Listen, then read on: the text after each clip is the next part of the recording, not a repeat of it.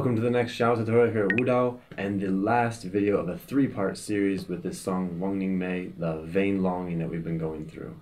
Okay, so I just played a small part. We won't go through the whole track because this will be the last one, so you should be able to play the full track by the time you figure out this last video, okay? So with this one, what we're going to be going over, we went over before, we went over the double noting, and we went over the vibrato, and a couple variations of those. This week, the last one we want to go through, which you're probably getting to anyway, but I want to kind of recap, go through it, and give you some little tips to get it better, is the high notes, the higher octave. Okay, so in this song, in the next phrase where we left off last week, I played that sentence first, and then the next part, you'll start seeing those notes. We've got some do and re, just two, coming in with the dot above the note. So you know that that's going to be in the high octave if you understand the notation, right? So the high octave is when we get back to this position, the first do, re, mi. Okay, so we're going to do do and re today.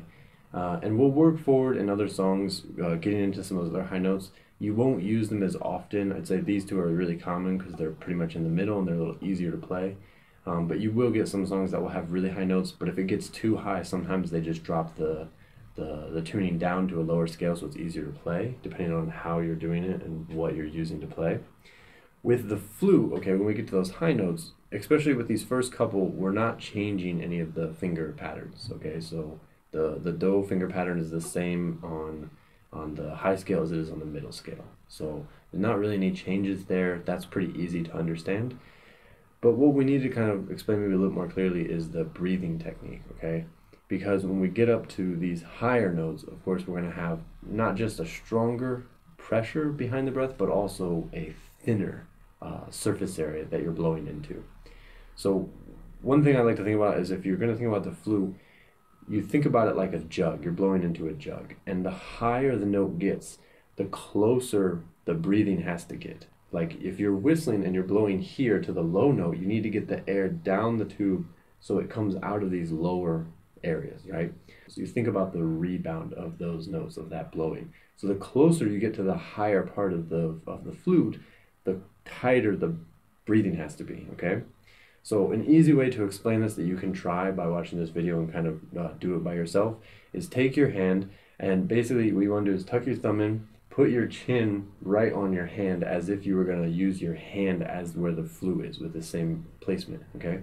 And make a very small, thin blowing with the lips and do it as if you're taking one of those little tiny coffee straws and you're blowing like a whistle, very, very thin and very tight, okay? And the idea that you want to do with this is if you do that and you go, I'm going to go a little bit farther with my hand, you can be closer, but even high up is okay. When you blow downward, you can feel the needle on the hair or on the back of your hand on towards the pinky, like farther away. So you have that, and just barely grazing there. And what you can do is by frowning and by pulling the bottom lip in, like a,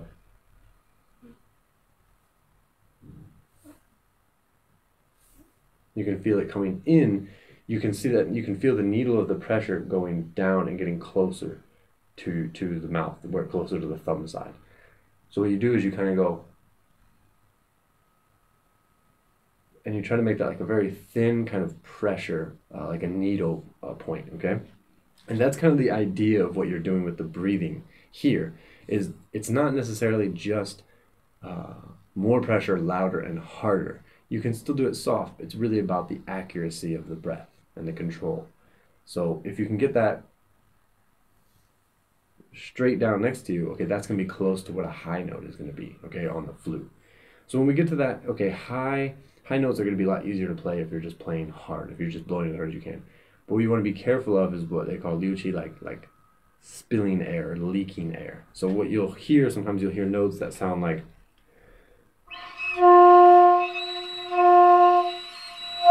and you can hear that wind on the outside of the note. So that's not really a full note, that's an incomplete tone. It's not really clear. You know, it's not,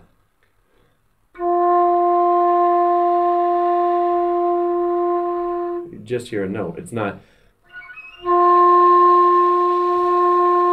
you hear the wind around it, okay? So you want to get that really tight, you want to get it thin and get it inside the notch, inside the cutout of the flute, Okay, whether you have this kind that's closed or whether you have an open kind, it'll be the same. This notch, you need to get it inside there.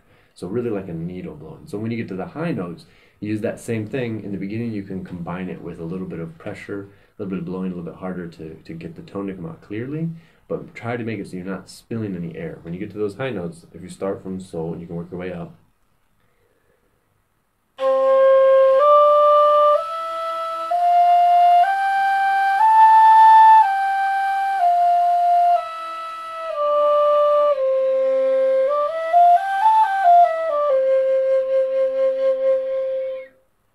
You want to work through them steady.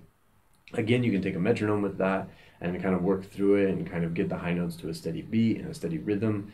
In this song, in this track, you can see that sentence has got some half beats and some full beats, so you get a little bit of variety just by playing this song and the rhythm, but always take the high notes back and kind of practice them. That's like an easy trick you can think about to, as far as the accuracy. For the power, some of the things we do is we take like a little piece of basically toilet paper, tissue paper, and you take a small like 4x4 centimeter square, put it against the wall and try to blow it against the wall and hold it there and then let go with your hand and walk farther away from the wall and keeping the paper like against the wall in place. And it'll work with tissue paper better than anything else. But that's another thing you can try to get the power to it. But typically the failing in the beginning isn't the power, it's the accuracy. So you want to be more accurate before you're strong. Okay, so go over that, kind of think about this idea. Play this track. I'm going to put the full notation in the description below so you can play the whole song now. There's a little bit of a different part at the end that brings in some high notes as well, but you should be able to hit that because all the notation now you understand in the track.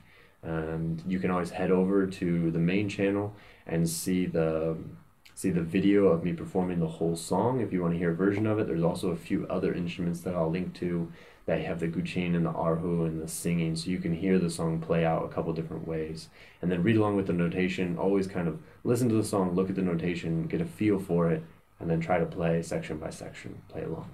And then, yeah, from here we'll introduce a few more techniques, but it's about caught up with all the main notation, so we'll do some changing keys, we'll do some different things in the next couple tutorials, and we'll be able to learn full tracks each time, so that'll be a really nice change of pace. So keep practicing, and make sure to like and subscribe if you haven't already. If you're just seeing this video for the first time, you can go back and watch the first 2 videos of this part, and as well as the whole tutorial. Now we're getting a good chunk of material, so I hope everything's coming together and you're starting to get like the full depth of what the Xiao is capable of, and you're starting to understand the notation that you can pair it with.